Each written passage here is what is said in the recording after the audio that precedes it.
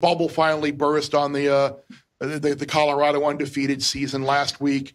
Now you're a massive underdog. You're probably not going to have Travis Hunter. You're probably not going to have Shiloh Sanders.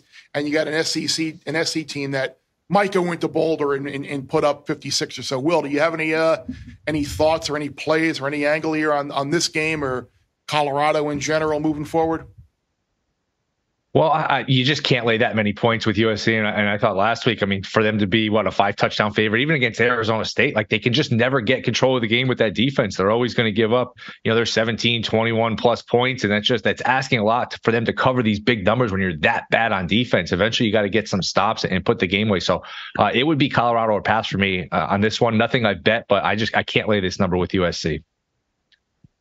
Sammy P, I know we've been pretty vocal about Colorado probably not as good as what the record is. And they put up points, but eventually lack of depth. And once the quality of competition improves, we're going to see them pick up some losses. And last week it finally happened. But as Will said, like, this is a big number. Is there maybe a little bit of too much of an overreaction the other way this week? Like, okay, the end is near. Colorado's never going to win another game now. But it does seem like a lot of points this week, doesn't it? Well, let's also remember, Bear, where the number opened. In Vegas, it opened 27, and that lasted for about 3.5 seconds. Bam, bam, bam, and now we're down to like 21 and a half. I can tell you this is the first week we've seen sharp money on Colorado. The Sharps, remember, have been betting against Colorado for the last month because bookmakers haven't been high on this team.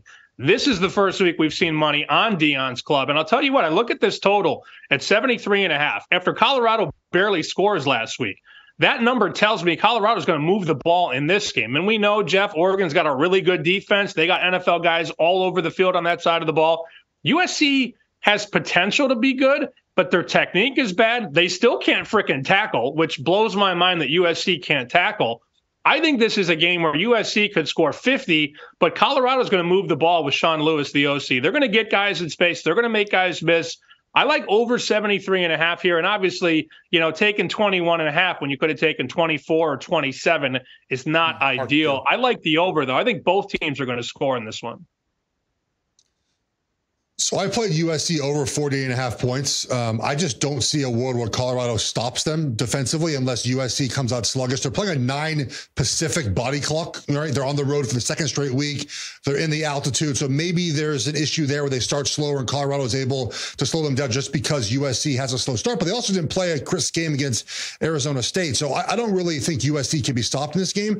The hardest part I have about picking Colorado to cover this game, and I did like the number originally, I have not wagered on it, is I agree with the premise that their offense will be better this week because they can't be worse than last week, but also USC's back end of their secondary, besides Bullock, can't tackle and their linebackers are struggling. But I was really alarmed at just like the basic protection issues they had against Oregon. And we know USC, what do? They blitz every single play. They move every play. And I'm concerned about Colorado's ability to generate offense if they don't fix some of the not just the one-on-one battles, but just like the scheme things.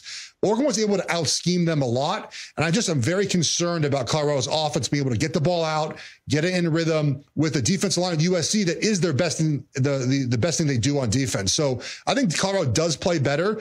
But, this game could be 56-21 and USC easily covers. So I'm staying away from a side in this game. Yeah, I think your USC team total is probably going to be the way that I make a wager on this one. I think that's probably the safest thing. I think any of us, what we just talked about, is that USC is going to score points. So Bear Bets full episodes drop twice a week right here on the Bear Bets YouTube channel. Remember to subscribe to stay ahead of the odds, and let's celebrate all of our wins together.